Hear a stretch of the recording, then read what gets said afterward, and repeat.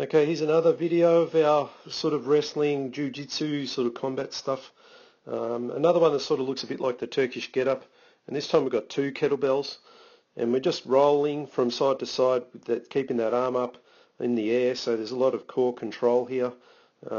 Just really trying to get that rolling phase and sort of a bit of a pushing feel to it, I suppose. So that rotation with strength.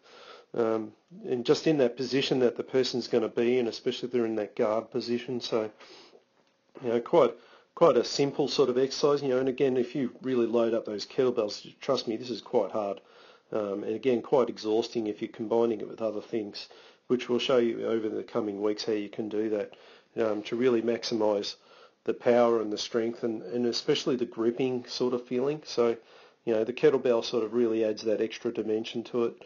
A lot harder than a dumbbell would be.